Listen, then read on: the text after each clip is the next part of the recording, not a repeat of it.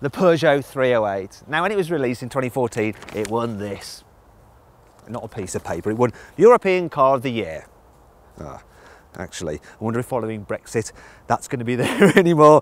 What this means anyway is that from Sweden to Spain, it was voted as the best car released that year. And you can kind of understand why, because it's a really good looking car. It looks more expensive than a Golf, but it's actually about £1 cheaper. It starts at £15,000, but you can save on that price. If you click up there to go to carwow.co.uk, see what deal you can get on a new Peugeot 308. And the good news is, not only is it awesome on the outside, climb inside, and thankfully, the theme continues. I really like this small sporty steering wheel, and on the whole the quality of the materials is pretty impressive. So those in your direct eye line, they pass the car wow flick test. So there we go, soft and yielding, soft and yielding, soft and yielding. But lower down, I mean this, ow, that is really hard, scratchy and brittle. Not very nice at all, but I can forgive it because, well, there's no buttons cluttering up the dash. This is a very minimalist design because most of the controls are done through this touchscreen. More on that in a bit. Now, if you're thinking of buying this car, ignore the headline grabbing entry-level model with its low price because it's got nothing on it. You need to step up to the active model because then you get all-round parking sensors, you get dual zone climate control, and this 7-inch touchscreen with satellite navigation, which, well, isn't quite as nice to use as the systems you get on VW Group cars. Now, if you click up there, you can watch our full in-depth video review of the infotainment system and have another look around this car's cabin, and you'll see that, well, cubby spaces there are all right. The door bins are good though, both front and back. They can hold large bottles of water.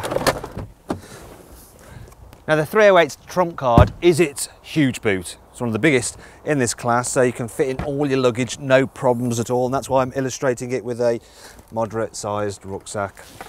The only problem with this boot is that while you do have some, look, you've got some underfloor storage there if you don't have the space saver spare wheel, you can't actually raise the floor up, so you end up with this big boot lip here. There's some other problems as well. Yes, you can get a ski hatch, which is a nice feature, but only on higher trim versions. And when you fold the seat backs down, you end up with this big step in the boot floor, which makes it really hard to push heavy items to the front of the car when you're trying to pack this thing full. Now, in the back seats, it gets a little bit worse still. So, let me just move these out of the way. You see, there's a trade-off for that huge boot, and that's rear passenger space. So, yeah, it feels more like a Super Mini in the back in terms of knee room. I mean, look at that, it's very tight. Headroom, that's tight as well. People over 6 foot are really going to struggle in the back. It's not great for carrying 3 either.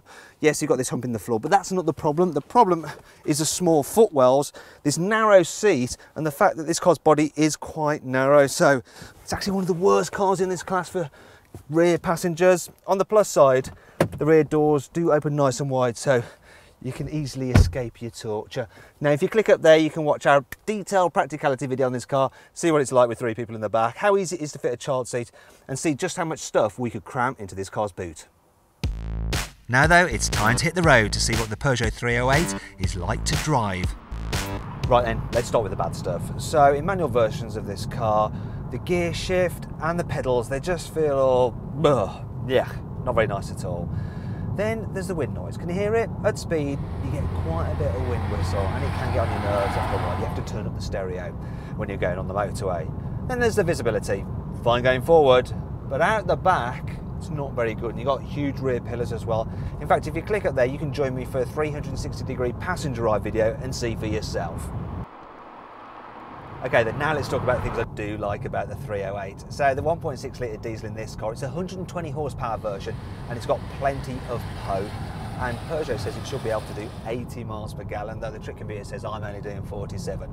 Still, moving on, I like this small steering wheel. It feels quite sporty, and that combined with the fact that the steering is actually light makes it dead easy to manoeuvre this car in town. The suspension as well, it's nice and comfortable over bumps, yet it doesn't feel all soggy and wallowy in the corners. That said, it's, you know, it's still not the sportiest handling car in this class. It's not going to set your world on fire. But then you can't have everything, can you? You can't have comfort and handling.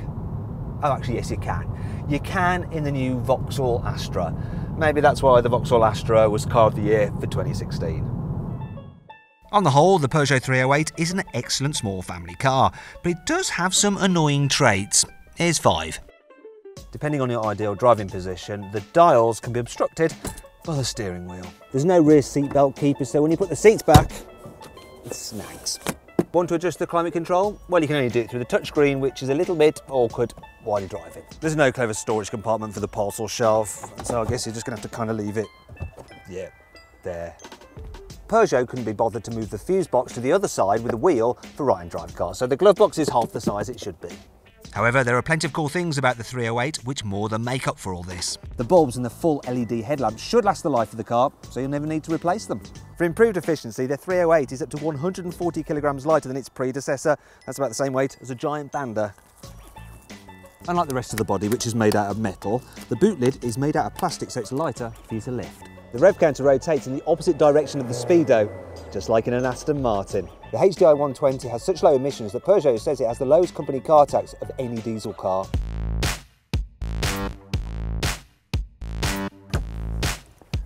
So then, overall, what do I think of the Peugeot 308? Well, the infotainment system is a bit annoying, and so is the driving position. It won't suit everyone, but this is a comfy car and it's got a massive boot. Now, if you click up there, you can get more information and find out the best deal you can get on a Peugeot 308 at carwow.co.uk. Thanks for watching. If you enjoyed this video, please like it, share it and subscribe to our channel. And if you click over there, you can watch our detailed practicality, 360-degree passenger ride and infotainment video review for the Peugeot 308. Now, did you spot the Easter egg in this video? It was the road, the A308 on the car sat nav screen.